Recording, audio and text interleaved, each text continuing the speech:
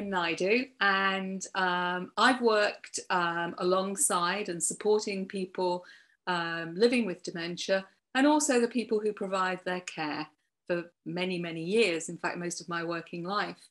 Um, in that time, I've been able to engage with carers and people living with dementia very much around what their lived experience has been and how that might influence how we improve services that are provided, but also how that can influence policy. And it's something I'm really, really passionate about, but I do think we've got a long way to go before we can really capture the experience that is out there, and to find ways that we can really, really use that in how we provide support for people. One of the things that is really, really important and comes up quite a lot in my conversations with carers and with people living with dementia is food and good nutrition. And I just wanted to think a little moment about what we mean by good nutrition, because people say quite often that they are overwhelmed when they try and look for information about what kind of food they should be eating, what kind of food you can offer people when they're struggling to eat or they don't have much appetite.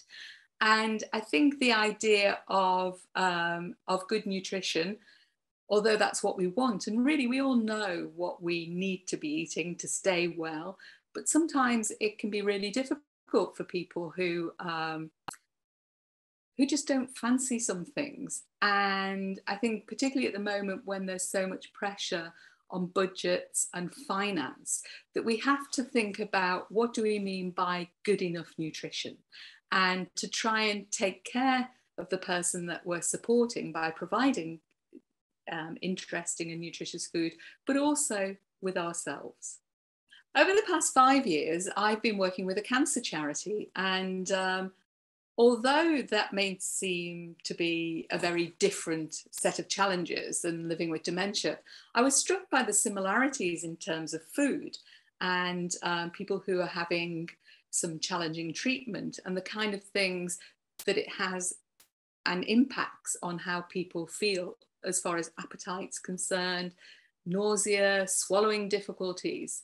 And I was very lucky to work alongside some amazing nutritional therapists and learned a lot about how to really focus on the food that you're providing, how to make it interesting, how to cope with these challenges that we may come across on a day-to-day basis, and also how to do this within a limited budget. And those things I think are crucial for people at home supporting somebody who's living with dementia, and really, really doing the best that they can, and not really focusing on the pressure. I don't think we understand enough about the pressure that people are on to produce food for people who are sometimes very challenged in what they can eat, what they want to eat. So hopefully this blog will help us to look at some of those things in a bit more detail.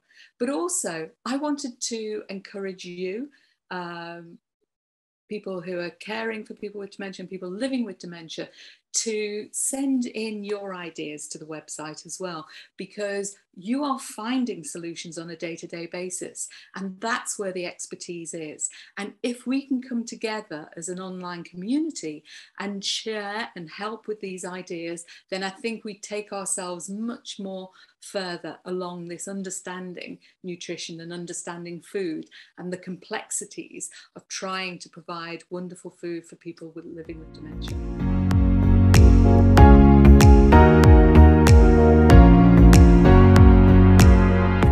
One thing that's really, really important, I think, in focusing on food is the timing.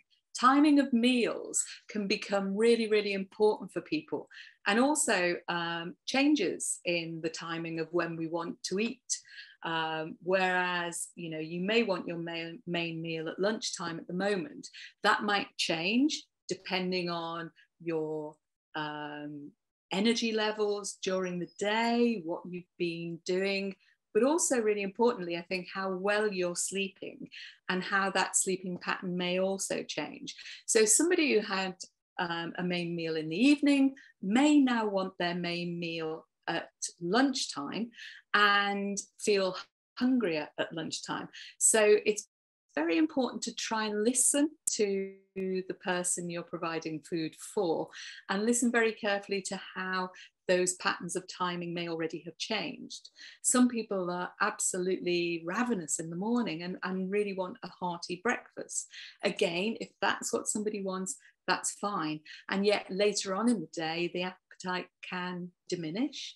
But for some people, it may be completely the opposite. So no appetite in the morning, maybe a big lunch, and only a snack in the evening. The important thing to remember is that it doesn't matter. It doesn't matter. Just go with the flow and listen to the person and what they're asking for, and see if that is a change, and go with the change.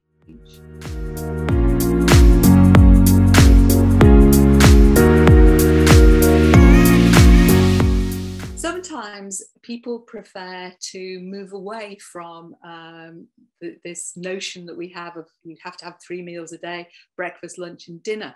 And they, for whatever reason, it may be lack of concentration, it may be that they don't want to sit and eat, and find that difficult to sit down for long periods of time. It may be that swallowing difficulties are also affecting how long it takes somebody to eat. So the burden of a big meal becomes too difficult for an individual. So in that situation, and in those situations, try and just offer small amounts very often. So maybe, every couple of hours.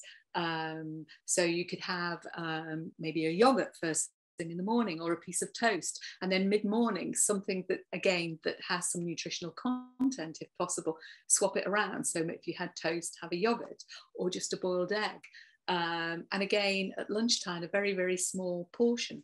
And don't worry about, having meat and two veg. It really doesn't matter, so long as you mix it up a bit and have a little bit of each of the kind of different food groups. So you might have a fish finger that's sliced into little pieces, very, very small sandwiches with a couple of berries and maybe some nuts and a small slice of cake. Whatever it is, just try and look at the whole day and really, really mix and match, so that you are trying to get a balance, a good balance. But it doesn't matter if it's every hour, every 2 hours. Again, just listen to the person that you're with, look at how much they're eating. If they can't clear their plate, give them smaller and offer it more frequently.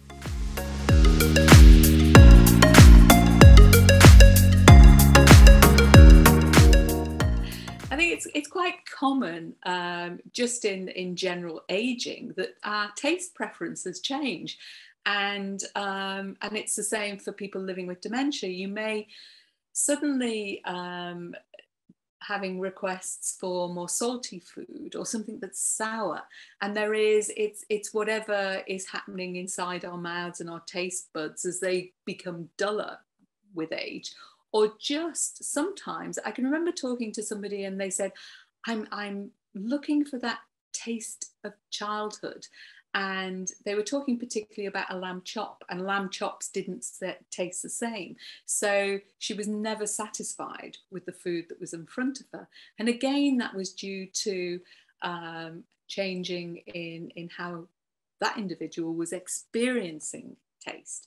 And I guess the important thing is just don't worry about it. If somebody wants more salty things, so long as it's not in excess, and you make sure that somebody is with a higher salt intake is having plenty of fluids, just go with the flow. I mean, it really is. It's having something to eat is much preferable to having nothing to eat. And I think if we remember that and not get too anxious and not too worried about the content, it's fine, so long as they are eating and drinking in and having a bit of variety. It's fine. Even if you sit down and you really don't, the person that you've provided your food for doesn't eat a main course, you can, and they want to just have the pudding, have the pudding, as long as they enjoy it. And yeah, it's the pleasure is just as important as the nutritional comfort, and that you're not causing the person you're caring for any undue distress.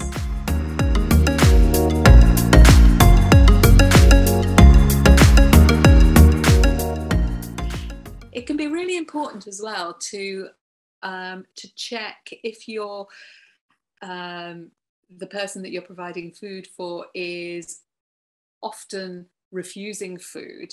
It can be quite important to check in their mouth, because quite often, particularly with as our mouth changes shape, particularly if we've got dentures, that sometimes dentures can become loose and rub, and you end up with a sore gum. But just sometimes, you can inadvertently bite your cheek, you can have a sore tongue. All of these things are really, really important to check. And if you notice that that the person you're providing food for seems to be in pain or seems to be in distress, check their mouths, make sure that they are drinking plenty. And also check if they have a sore throat. So have a good look, and if you see anything, then get some treatment for that, because it can be very, very painful if you do have something painful in your mouth, and can create some distress around meal times, which may not be easy for that person to explain what's going on. So just check for that, because it is quite common.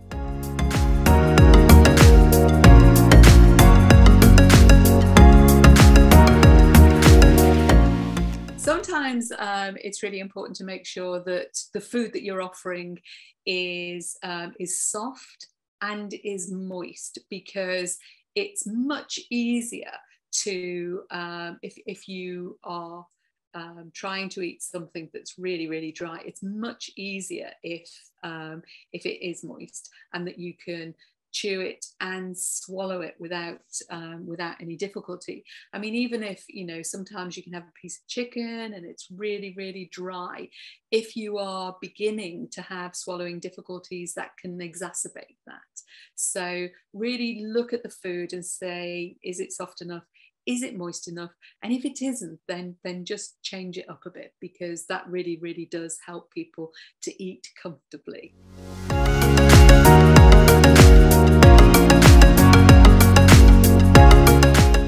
When you're sitting down with someone to eat, give some gentle reminders through the meal, because quite often, and we all do it, but people with living with dementia can be easily distracted, and something catches their attention, looking out the window, listening to a sound, fiddling with something, and just again remind that person that they're having some food, and even as much as to as our brains change with dementia, the sequencing sometimes doesn't work properly. So you have to remind people sometimes to pick up the knife and fork, to cut their food, to put it in their mouth to chew, but just be very, very observant. And if you see that someone has lost attention, just give them that gentle prompt that they're having lunch, what they're having for lunch, and to pick it up and to continue with that before there's too much of a gap. Otherwise, the mealtime can go on for a very long time, and they really will get frustrated with that. So yes, gentle reminders can be really, really helpful through the meal.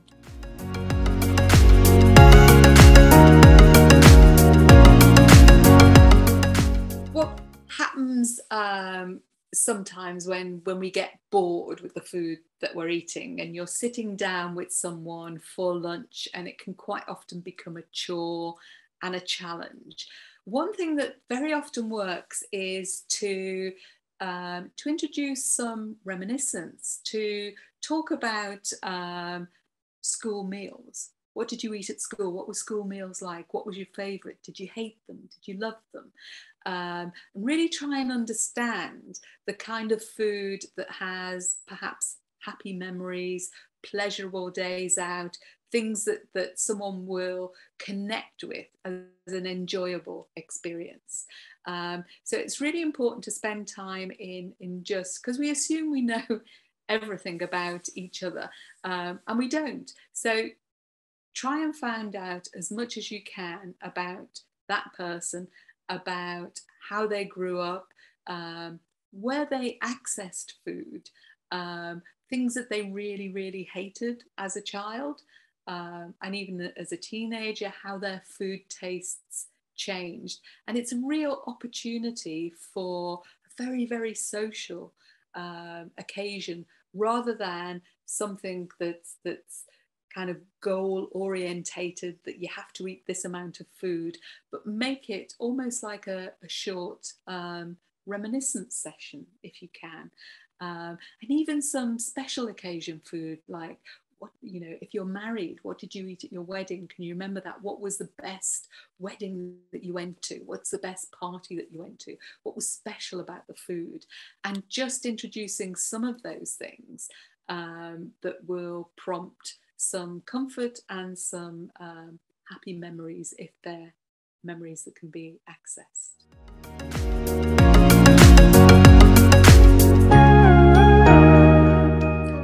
Dementia can also create changes in our visual field.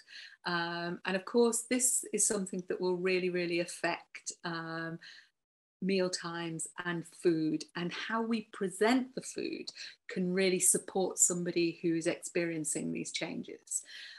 So for example, if you have vanilla ice cream in a white bowl, it might be difficult to see. So and rice pudding in a white bowl.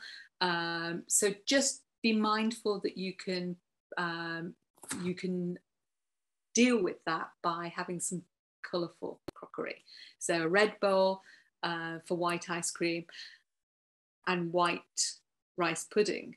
And there is evidence that people prefer red, that there's some, that it's easier to see, but it's also preferable to other colours.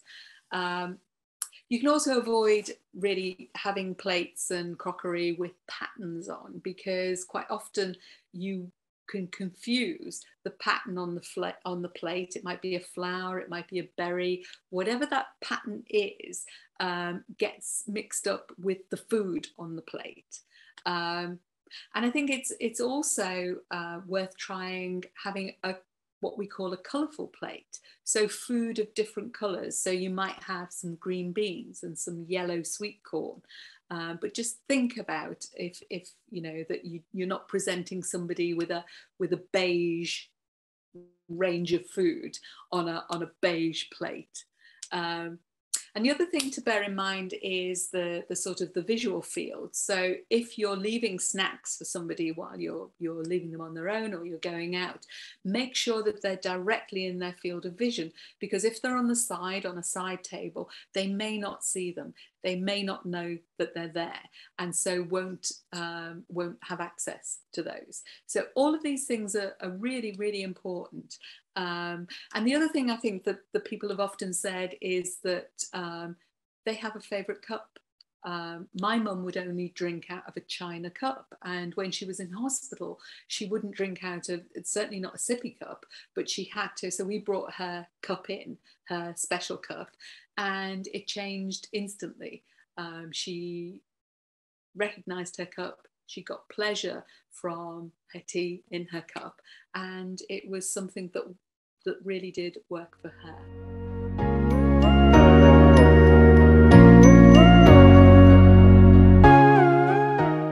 Drinking enough is something that that people struggle with, and certainly many carers I've talked to worry about the person they're caring for not having enough to drink and becoming dehydrated, and that may be creating other challenges. So if you're finding that the person you're caring for is drinking less, not drinking enough. There are several things that you can try. The first is their cup preference. And as I said before, some people really, really have a preference for a particular kind of cup, or they don't like a mug, or they don't like particularly sippy cups. And although it can be a little more challenging sometimes, try and find the cup that, or the glass that that person really does prefer, because it will encourage them to drink if it's going to be possible. Some people will want a very colourful mug or a cup, and will recognise that that is something that contains something that they want to drink. And other people may prefer a see-through cup, so that they can actually see what it is that's in the cup. Just putting a drink in front of somebody, again, it's quite often necessary to say, you need to drink.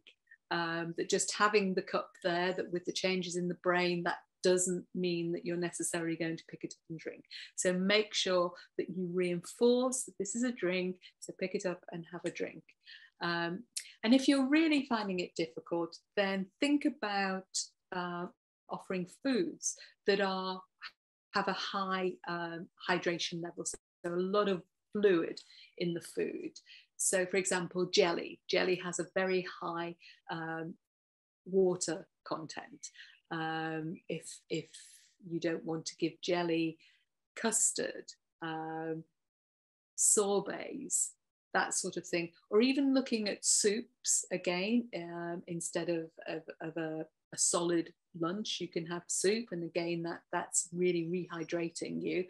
And casseroles that have a lot of sauce or gravy. So just think of not necessarily focusing on the drinking, but how you can make sure that there's high fluid content in the food that you're offering as well. And that will really help to keep somebody hydrated.